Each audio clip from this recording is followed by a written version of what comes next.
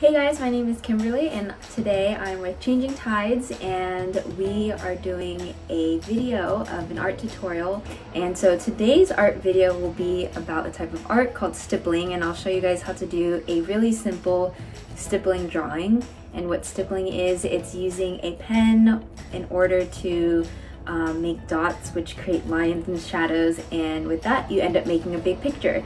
So this is kind of an example of one that I've done before. It's of Spirited Away. I really like that movie, and today I thought I would show you guys how to do a really simple one, and I decided that the picture we're going to draw is of these two cute Animal Crossing raccoon tanuki characters. Changing Tides is a mental health organization, and I know Animal Crossing has also been kind of associated with being very positive on that aspect as well. So I thought doing these two cute guys would be perfect for today's tutorial. So yeah, I'll show you how to turn this into one of these. So let's get started. Okay, so you need a black and white image, a piece of paper, and then you also need a ruler, a pencil or mechanical pencil, a pen, and then lastly you'll need an eraser. First, we are going to start with graphing out how we want the picture to look on our paper. So I have my picture that I want to draw and transfer into stippling art, and I have my piece of paper. And as you can see, there's grid lines on here. So I have grid lines here, and I also have grid lines on my regular paper that has the picture as well. So what is the purpose of this? It's basically to be able to transfer exactly how it looks from this paper to this paper. You want the proportions to be even, you want to make sure you're coloring the right shadows as they're supposed to be, so that's what we did. And what I did is I got a ruler, so you're just going to take your ruler, and I measured out basically squares. I just made the whole thing into squares. So the easy way I did this for my paper, everyone's size is different, is I did mine by every 2 centimeters.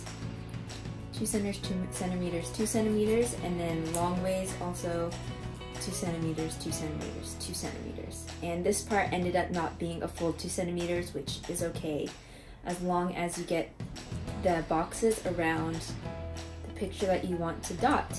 So after I did that, I drew with my pencil even squares, and those same squares of the same dimensions I put on my paper as well. So actually you can see down here. Yes. Ignore this. This is just so you guys can see the video of the paper. So that, now that I have that on there, it's gonna help me be able to draw square for square and exactly how I want my tanukis, my Timmy and Tommy to look.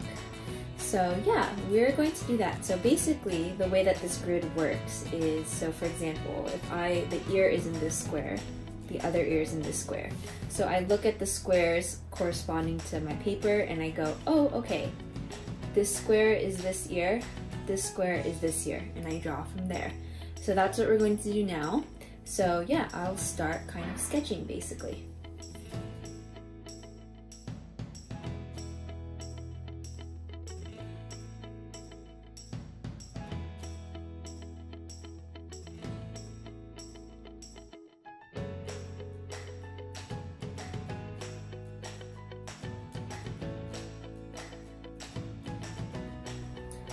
Okay, so now that I've drawn my two little raccoons on here, as you can see, they look pretty similar to me. Yeah. So now we're going to do a lot of the shading. So grab your pen, any type of pen is okay. I like to use a 0.5, 0.3 is even better if you have it.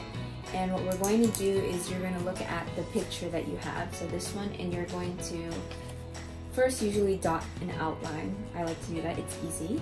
And then after that, you go from the inside, and the darker parts, you make lots of dots around those to make them darker and make it look like a shadow. The lighter parts, you can dot, but for example, white, you just wouldn't dot in that area. Black, so these parts, I would dot a lot and make sure they're really, really close together so it looks almost pitch black. So yeah, white, probably here, I'm not going to dot, and then the black parts will dot everything. As if you could see the flag and maybe some of the body part areas are kind of in the gray area. So In those cases, you kind of want to do it in between. But yeah, I'll show you, I'll do an ear, one of the ears, and I'll show you guys an example of how it looks, and then yeah, you can just continue to do the rest. So let's do the ear first. So I'll be doing this one, so I'll just trace kind of on the line, and maybe you can't see, yeah. So it's dot, dot, dot, lots of small dots.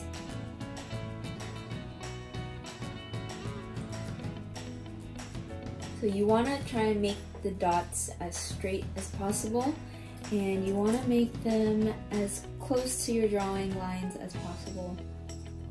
If they connect and they accidentally make an actual line, don't worry about it. It's just the end result will look cool anyways.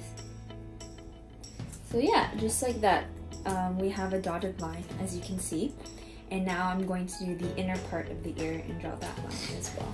And we're going to do the same thing.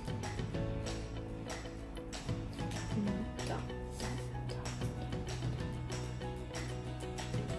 You can see this kind of takes a while, but if you have a simple picture like this, it's pretty easy. So now I'm going to start shading. So if I want to do shading, I'm going to have to color the outer side part of it.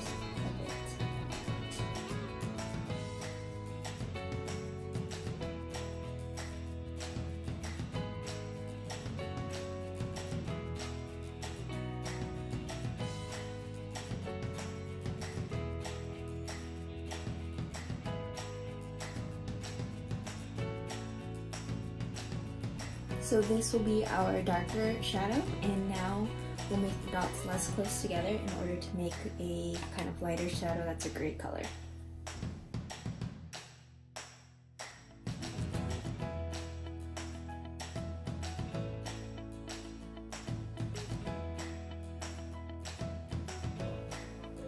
Yes.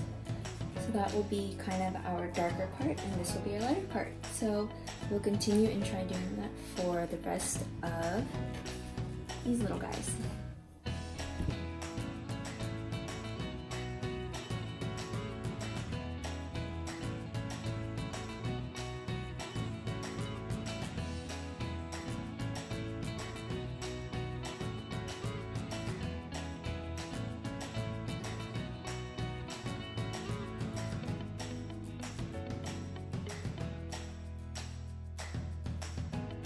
Hey guys, thanks for watching my tutorial for how to do a stippling photo, and this was the final outcome, the product.